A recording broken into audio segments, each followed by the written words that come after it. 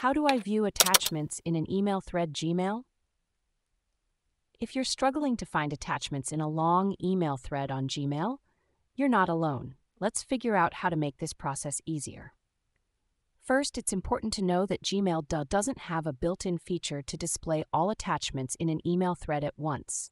However, there are a couple of workarounds that can help. One method involves using the Forward All option. When you're in the email thread, click on the three dots at the top right corner of the email and select Forward All. This will open a new Compose window with all the messages and their attachments included. Scroll down to the bottom of this new email and you'll see all the attachments listed. You can then download or open them from there. Another approach is to use Gmail's powerful search functionality. If you're looking for a specific type of attachment, you can use the search bar at the top of Gmail. For example, if you're searching for all PDF attachments, type file name PDF and hit enter. This will show you all emails with PDF attachments.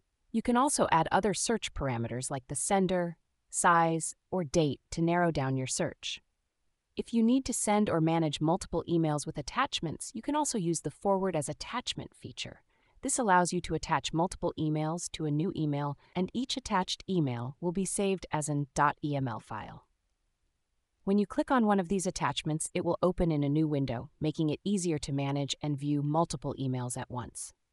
In summary, while Gmail doesn't have a direct way to view all attachments in an email thread, using the Forward All option or the advanced search features can make finding and managing attachments much simpler.